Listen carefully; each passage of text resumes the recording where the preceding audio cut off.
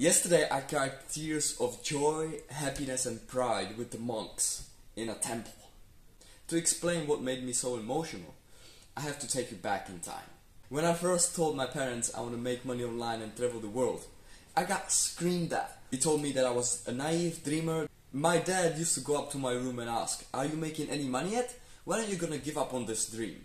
And I'm so happy that I kept going. Now I'm actually living it. Yesterday we went on a hike here in Thailand and it ended in a Buddhist village up in the jungle. In the center of the village there was a temple, and right as I was entering there was a group of monks starting a ceremony. So I decided to join them for a meditation.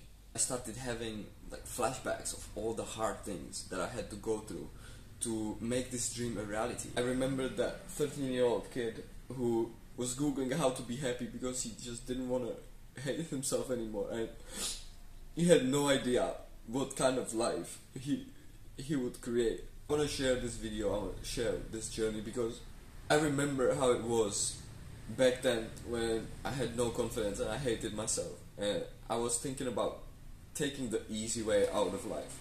Now I get to hang out with these amazing people, go on these amazing adventures and really live a life that back then I couldn't even imagine. I want to let you know that no matter what you're going through, it is possible for you to, if you put the effort in. All you need to do is believe in yourself, be open-minded, and be willing to step outside of your comfort zone.